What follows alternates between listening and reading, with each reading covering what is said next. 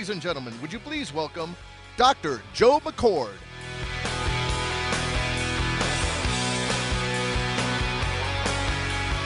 Thank you. Thank you very much. Thank you all for being here. 2 days ago, David called me and we talked a little bit about what I was going to say today. And we both agreed that many of you have heard me speak. Some of you maybe unfortunately more than once. And the presentation that I normally give describes Protandim in recent history. And I think many of you probably have the impression that this is something that popped up in the last couple of years, maybe in a backroom laboratory of a struggling little company trying to get off the ground. But in fact, Protandim has roots that go very deep and very broad as well. Protandim is the cutting edge of a big slice of science that has developed in the last 40 years. I was very fortunate to be at the beginning of that as a graduate student. You saw in the wonderful video at the beginning that much of this focuses around an enzyme called superoxide dismutase, an enzyme I had the good fortune to discover as a very young graduate student at Duke University. That was really the beginning of what has developed into a big segment of science called free radical biology. And what I want to try to do today is give you some sense of that history, some sense of the number of people, the number of hardworking, brilliant scientists who have been involved in the development of that over this period of 40 years. And what you will see is that Protandim is kind of the icing on that cake. It's where we are at the moment. It's cutting edge. I can't tell you where we will be in 20 years from now or 40 more years from now. But science moves slowly, deliberately, positively. And I want you to see where you are in that big picture. What I'm going to outline for you is this sequence of events, starting with the discovery of superoxide dismutase, and how step by step science built, one step at a time, to get us from that discovery to where we are today. And a number of very important things had to be in place. A number of things had to be aligned, and they are. Even before superoxide dismutase was discovered, it was kind of officially discovered in 1969, 40 years ago. This is the man that taught me essentially everything I know about science, Erwin Friedrich, a professor of biochemistry at Duke University. And I entered his lab as a graduate student. He had actually been trained at Duke under Phil Handler, his mentor. And the beginnings of this idea of free radical biology go back, in fact, 10 years before I entered the scene, to 1958. This is one of the first papers published by Erwin Friedrich. It suggested very tentatively that a free radical product derived from oxygen, the oxygen that we breathe, might be produced in a biological system. The proof wasn't there, really. And it wasn't very, it wasn't even taken notice of by most biochemists, but the seed sprouted and it grew. In 1968-69, when I had entered the laboratory as that young, handsome devil there on the right,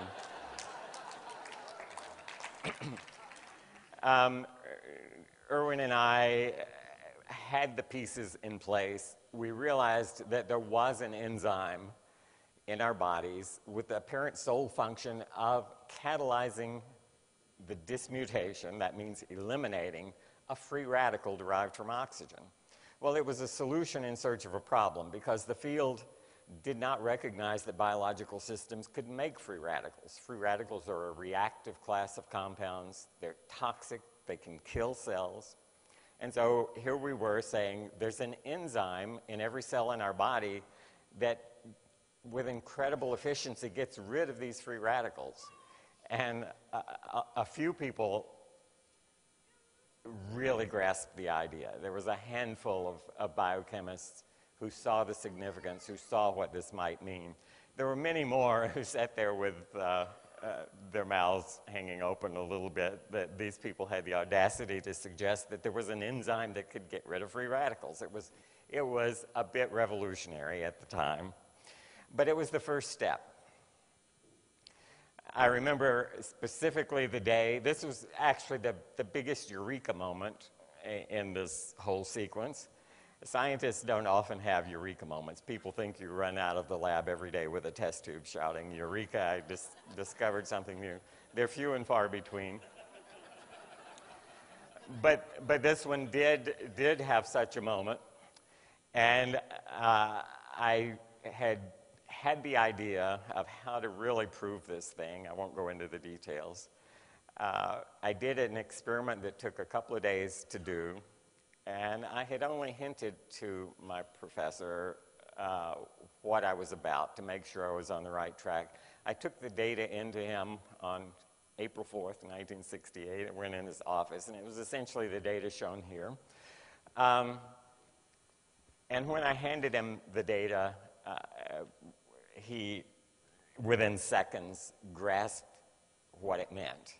And his expression was, "Holy cow, it's a superoxide dismutase."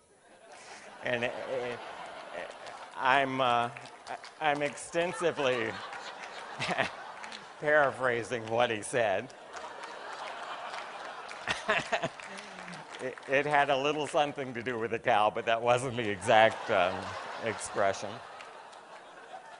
But that was the beginning. We realized that something big had just happened. We had no idea where it would go. We had no idea it was involved in any disease state, any pathological state. All we knew was this was a real curiosity. And we defined exactly what reaction this enzyme catalyzed. And so the science was on its way. And a lot of our peers said, okay, there's an enzyme that eliminates the superoxide radical, but why? As I said, they didn't accept that the radical was even produced. One of the first jobs we had was I had discovered this in an isolate from bovine red blood cells. And so the question was, is this some quirk? Is it only found in bovine red blood cells, or is it other places? And so in a laboratory full of students, we began looking in other places, and it was everywhere. It was in red blood cells, it was in mice and rats and other species, it was in humans.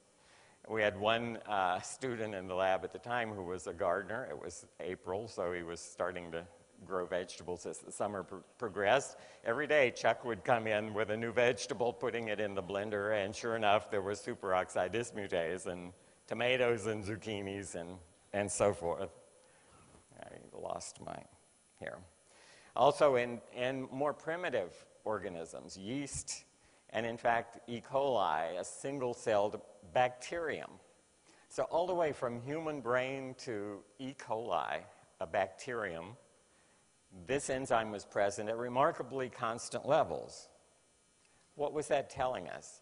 Well, the free radical that it eliminates is derived from oxygen, and almost every life form on this planet lives in oxygen, depends on oxygen. We breathe it, we metabolize it, we use it to burn our food, and that's what we have in common with all these life forms. Our metabolism in terms of burning food is remarkably similar across the spectrum.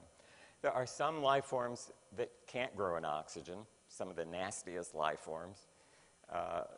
The bacterium that causes botulism, for example, is an anaerobe. It has a metabolism very different from ours, and not only does it not use oxygen, it dies in oxygen. Those organisms did not contain superoxide dismutase.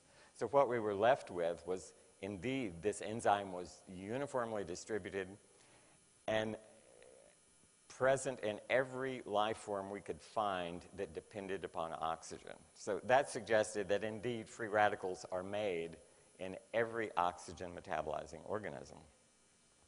So then the question became, is its function to protect those organisms? And indeed that was shown. This was a paper in 1971 where we surveyed organisms. It turns out that there are some organisms that don't really metabolize oxygen but aren't killed by it. They can grow in it. They just don't use it for much of anything.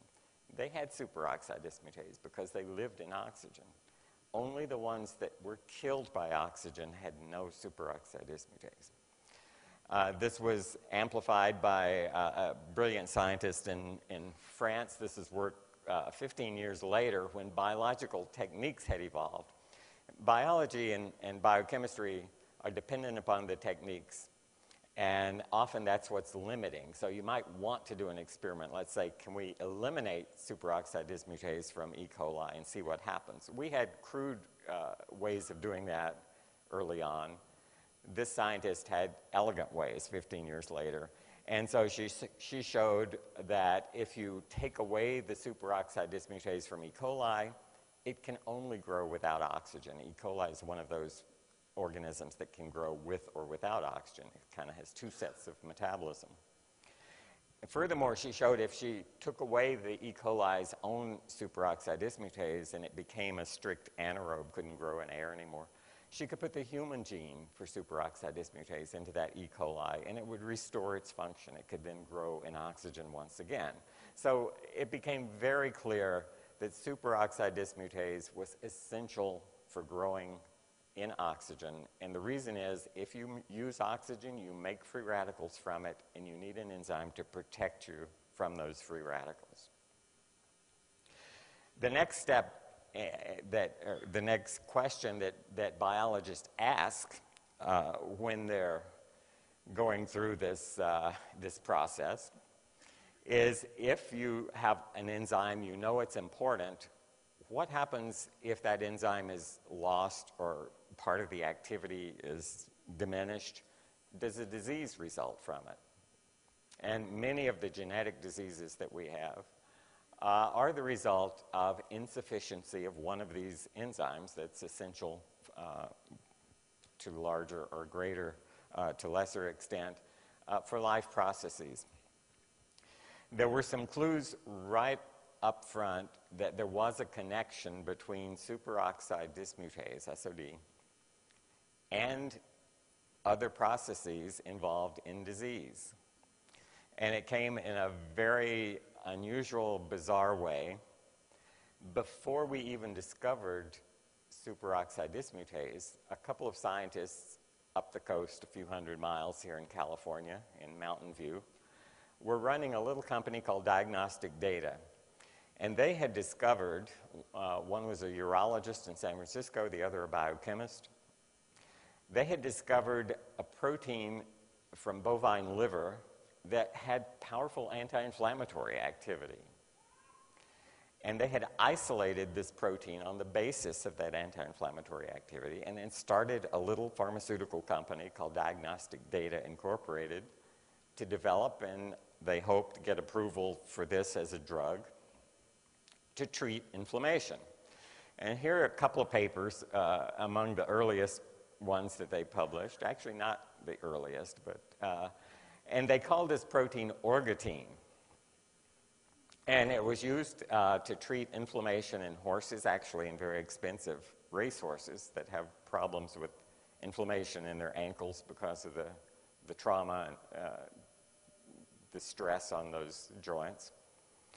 And they had gone through safety tests, and they were in the process of actually getting FDA approval for this protein as an anti-inflammatory protein. When we published our description of superoxide dismutase in 1969, it has some very unique biochemical properties. They saw our publication in the Journal of Biological Chemistry and compared it to the protein they had been studying for about 5 years, orgotine, and instantly realized these were the same protein because they had the same characteristics, the same copper content, the same spectrum. And so the identity was confirmed. They contacted me. We swapped samples, and sure enough, orgatine, anti-inflammatory protein, was superoxide dismutase. And so a huge question was, how are these things connected? Because it wasn't at all clear why getting rid of this free radical that people were reluctant to even accept had something to do with a basic process taking place in all of our bodies, a disease process, inflammation. And the answer to that came from another wonderful scientist who unfortunately passed away about 5 years ago, also here in California at the University of California, San Diego, and at Scripps in La Jolla, just up the road. Bernie Babior discovered in 1974 that activated white blood cells, these are the cells that handle inflammation in your body. They also handle getting rid of microbes in your body, keeping your body free of infection. These cells made superoxide radical. They made a lot of it. And what occurred to Bernie, and what turned out to be absolutely true, is these white blood cells make this reactive chemical in order to kill invading microorganisms. This is the phenomenon I've referred to, someone reminded me last night, of Mother Nature making a silk purse from a sow's ear. Or if life gives you lemons, make lemonade. This free radical that most of our cells were trying to avoid making had been put to good use by some very important cells in your body, the white blood cells that keep you free of infection. And so when those white blood cells encounter a microbe, a virus, a bacterium, they eat it like an amoeba eats something smaller than itself. They flow around it, engulf it, and they bombard it with this free radical. Well, the very process that keeps you free from infection also causes some problems for you, because we have diseases that are autoimmune diseases. Rheumatoid arthritis is maybe the best known of those. What happens in rheumatoid arthritis? The white blood cells get their wires crossed a little bit. Their job is to figure out what's part of you and what's not part of you. If they see something that isn't you, isn't self, they kill it, because they assume it's an invading microorganism, a virus, a bacterium. Because there are lots of parts of you to keep track of, we have autoimmune diseases when these cells get confused. They make mistakes. They see the lining of the joints in your body, and they think, I don't recognize that as self. I'm going to attack it and kill it. And they try to kill a specific part of your body by bombarding it with the weapon that they have, that is superoxide radical, that they use in other situations to kill microbes. Now it's directed at the lining of your joint. So you can see there's a crossover between immunity, keeping your body free of invading microbes, and inflammation, which is what happens when these wires get crossed a little bit and the artillery is directed not at the invader, but rather at self. This was an absolutely key recognition by Bernie. I immediately did a study. Bernie was considered with the immunity part of it. I wanted to show the inflammation part of it. And so I showed in this very brief study published in the journal Science that superoxide radical could degrade the synovial fluid in your joints. The synovial fluid is like grease in a joint in your automobile. It lubricates it. It allows the joints to move. It's essential for their function. When you have an inflamed joint, if you have an arthritic joint, that synovial fluid is broken down. What I showed is that the superoxide free radical made by these white blood cells could break it down. And the SOD could prevent it. It could protect that synovial fluid from being broken down. So pieces of the puzzle started to fit together. Subsequent publication, again, I'm not going to go into detail with these, but showed other functions of this interface between immunity and inflammation, with superoxide being right there in the middle of that intersection. bigger diseases and started to fall into place, notably cancer, one of the primary causes of death in the United States. And this was studied first by another scientist, Larry Oberle, who also recently passed away of renal disease that he had suffered with his entire life. Larry published a paper in 1979 with this title, Role of Superoxide Dismutase in Cancer, a review, and that got some attention.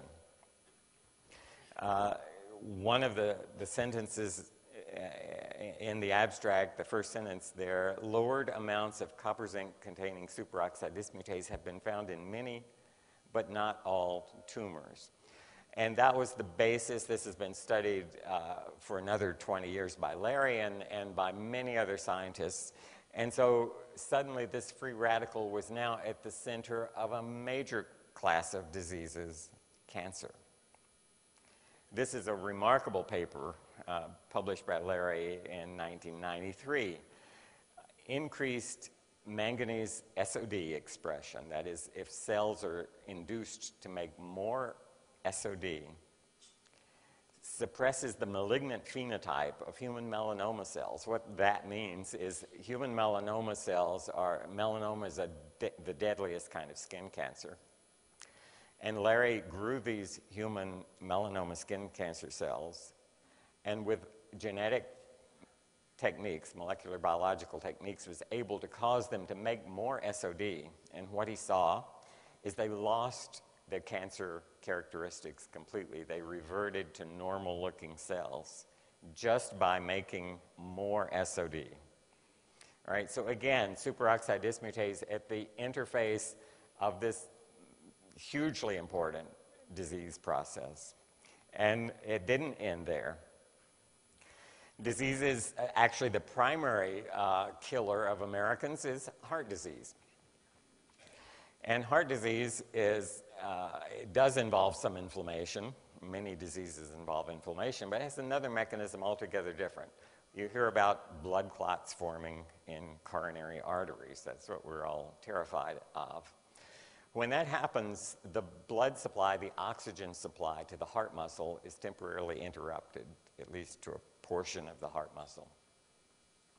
And oxygen is cut off from that muscle. What physicians try to do, if you're rushed to an emergency room, the first thing is to restore the blood flow as soon as possible to get that tissue oxygenated again so it can keep functioning. When oxygen returns to that tissue after a period of absence, a burst of free radicals are produced. And this came from studies with a dear friend and collaborator, Neil Granger, who's now chairman of a Department of Physiology at Louisiana State University. We did these experiments in 1981, not with great foresight. Again, often experiments are kind of stumbled across, and this was no exception. And the model was not heart. The big organs that suffer from ischemic injury are heart when you have a heart attack and brain when you have a stroke. And the mechanism is almost the same, it's just the organ is different. Neil was studying intestinal ischemia, which again is a big problem. Any organ in your body can be affected by this kind of injury.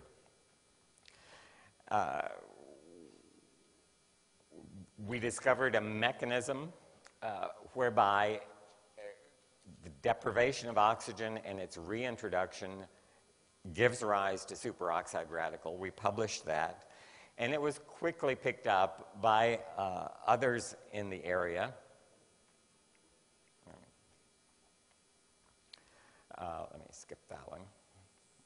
I'm going to come back to that in a moment. Another huge disease that isn't really a disease at all. In fact, the FDA doesn't recognize aging as a disease, and in the end, it's kind of the disease that gets all of us. It's fortunate in a way that it's not viewed as a disease. This is a scientist who was at the National Institute on aging in Baltimore, Maryland for many years, and published a truly remarkable study in 1980. Dick Cutler had the idea that superoxide dismutase would fit right into actually a pre-existing theory called the free radical theory of aging, a theory that aging is the result of accumulated damage done largely by free radicals resulting from oxidative metabolism. And Dr. Cutler measured the amount of SOD in the livers of about a dozen different species. Some of these species live only a few years, some of them live 10 or 20 years, some of them live like humans, maybe 80 years. And it turns out that lifespan of those species was not directly related just to superoxide dismutase content, but when he measured the metabolic rate of their liver, that is, he had two parameters. One, how much free radical protection is there in the liver, how much SOD. The other parameter, how much oxygen is that liver burning?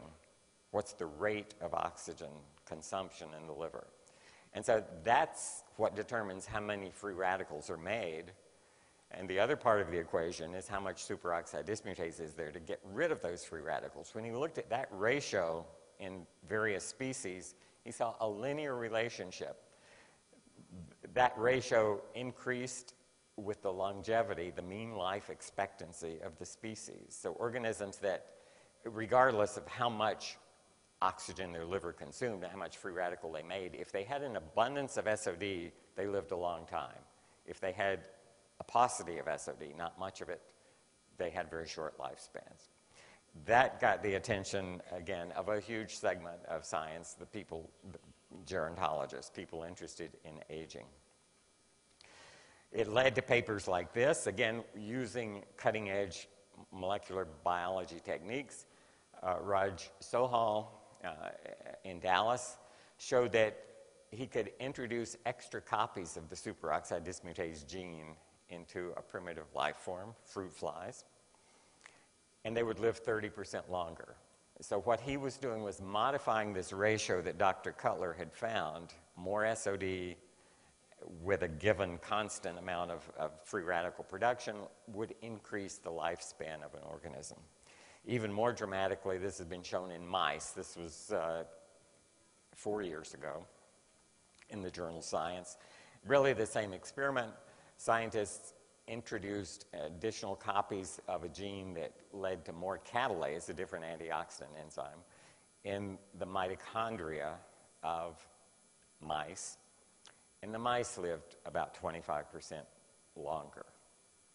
So again, here's superoxide dismutase, here's this free radical at the very interface of longevity, as well as the diseases I mentioned, the huge ones, heart disease, cancer, inflammatory diseases. Well, once scientists recognized that indeed a process is involved in diseases, the next question is, can they be fixed? Can you manipulate somehow this information and alleviate some of the processes either that cause disease or accompany disease? And in the case of free radical biology, SOD was kind of the focus. I've talked only about SOD, briefly about catalase up to this point. And a point I'm going to be making soon is that they are not alone. Your body has a whole battery of antioxidant enzymes. They are two of the ones that were studied most intensely in the beginning, but by no means the whole solution. But when scientists began to say, can this SOD become a drug? Can it be used? Papers began to appear like these two. One in Circulation Research, and I'll kind of translate the titles here for you, canine myocardial reperfusion injury. This is a model in a dog of a heart attack. And when a heart attack occurs, there's an area of the heart that's affected that essentially can die. reducing the function of the heart. If it has a big dead patch on the side of a ventricle in the heart, you can't pump blood anymore. That infarct, which is the mass of tissue that dies, was reduced by the administration of superoxide dismutase and catalase. So here, using these two enzymes as drugs in a laboratory model of a heart attack, indeed, they reduced the effect of the heart attack. The second paper is very similar, using catalase alone to reduce the size of an infarct in a pig model, porcine model of ischemia reperfusion. Papers like this began to appear in many labs around the country. My own lab was doing similar things, and maybe at least a dozen other laboratories. In the fall of 1986, the American Heart Association held its annual meeting in Dallas. There was a session where paper after paper of exactly this kind of study was presented. In attendance at that Heart Association meeting was a science reporter from the Wall Street Journal. They cover those meetings because they're always looking for new information about new drugs and new studies. The Wall Street Journal reporter was named Jerry Bishop, and he had stumbled into this session. He said there were 24 concurrent sessions at this meeting, probably hundreds and hundreds of studies being presented, usually 15 minutes at a time. And in this session, he heard paper after paper talking about superoxide dismutase reducing infarct size after heart attack. And he said, what is this superoxide dismutase? So he went back to the Wall Street Journal, and he started digging around. And that digging led him to me, because I was the guy who discovered this enzyme. And so he attended a meeting, again, just up the road in La Jolla on the UCSD campus there, a meeting about oxidative stress. He was in attendance, and he said, can we go outside? I'd like to interview you. I'm from the Wall Street Journal. And so he did. We talked for probably an hour or so under a tree in that beautiful setting. And a couple of days later, a front page story appeared on the Wall Street Journal. A tale from the lab. A long, winding course of medical research leads to a breakthrough. Well, he wrote this because he had attended that session at the American Heart Association. He wanted to figure out, what is this about? And he did a really interesting story tracing this back through many of my colleagues who were quoted in the story.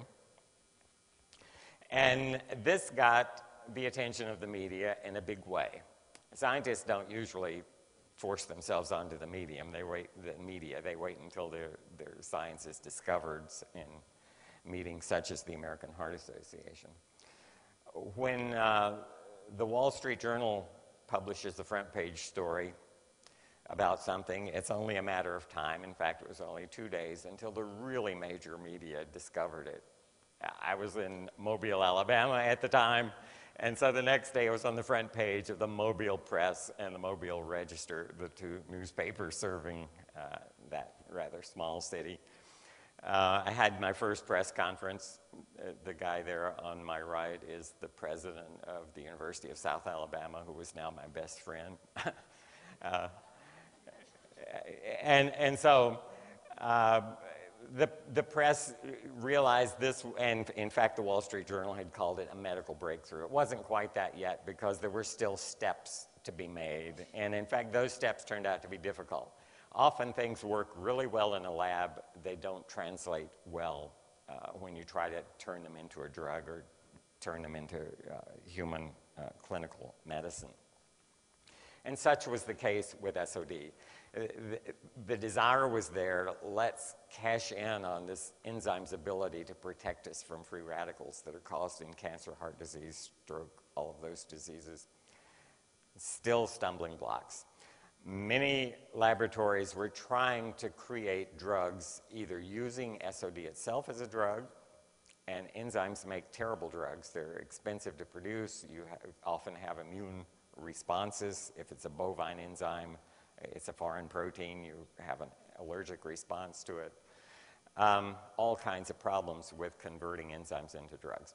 My lab took an approach of making it a better behaved drug. We genetically modified human superoxide dismutase, actually putting two genes together to try to get the best properties of both. Others took different effects. Creation of compounds that have synthetic compounds, drugs, that have SOD-like activity was a major thrust. Dr. James Crapo, who serves on our board of directors and who was a friend and colleague of mine going back to the early 1970s, has been instrumental over several decades trying to create drugs that have SOD-like activity. Again, in the laboratory, sometimes the results are dramatic, but this has still not made that transition into human clinical medicine and human disease prevention or treatment. But that continues. There are times when you need SOD activity acutely. Following a myocardial infarct is one of those times, and so there is a real need for a drug that's injectable, synthetic, something that could be made by Merck or Pfizer that would provide SOD activity. I mentioned that SOD and catalase are not the only players here. This is a slide that shows you the system of antioxidant enzymes. Everything shown in blue is an antioxidant enzyme.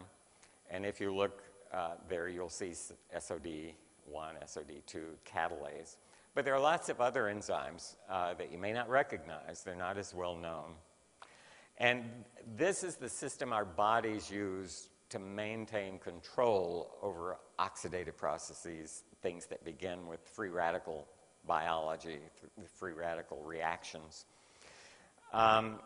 So when you look at this picture, you say, well, you know, if we had a drug that had SOD activity, that might help because that's sort of at the beginning of this chain of events, but clearly it's not the whole picture. How wonderful it might be if we had a way of not just increasing SOD or just catalase, but that whole network of enzymes that our bodies use to control oxidative stress. And this is where Protandim starts to enter the picture. And this is very late. I described so far about 35 years of science for you. And Protandim came along 5 years ago at the very end of this sequence of events. And you might say, why did it wait that long? It's because we didn't understand how these enzymes were regulated. We didn't know how the body knew when to upregulate these. We didn't know the mechanisms that could be tweaked to cause the body to upregulate these enzymes. But that was now the question. So I've taken you actually into the 21st century. And that's where this issue suddenly becomes very attractive. And 5 years ago, two of the founders of a company called Lifeline Therapeutics that is now known as LifeVantage came to my office. And their idea was, can we put together a laundry list of antioxidant kinds of compounds that could upregulate this entire family of enzymes? And the answer was yes, or at least maybe. What I was presented with was a list of 41 potential ingredients for a product they wanted to call Protandim. And I went through the list and penciled out rapidly about 36 of those ingredients because they were either not of interest or not likely to be effective. What I was left with was 5 botanicals. And the reason these were chosen is they had all had published science behind them showing that they might be able to induce at least SOD and catalase. And we put them together, we tested it in mice, and indeed it did work. What I'm eliminating here is a lot of the work that I've described and many of you have heard me talk about before, but I'll come to this. This is how these active ingredients in Protandim address this problem of oxidative stress. In the upper right there is something called a NRF2 activator. That's a molecule of one of these active ingredients in Protandim. The way that all 5 of them work is they activate a factor called NRF2 in the cell. How do they do it? When you ingest Protandim, it finds its way to receptors on the surface of a cell. The big green oval is a human cell. And one of these Protandim ingredients binds, it sends a signal across the cell membrane through a kinase into the cell. It modifies chemically that little red protein labeled NRF2, putting a phosphate group on. The protein is liberated by this blue protein that's been holding it in the cell cytosol, releasing it so that a little red protein can find its way into the cell nucleus, where the DNA resides. It binds to a segment called the antioxidant response element, a sequence of DNA common to all of those blue enzymes I showed you in that network of enzymes. That's the switch. The antioxidant response element is the switch on the DNA that says, express this gene, make its gene product. The whole family of antioxidant enzymes is then expressed in the cell.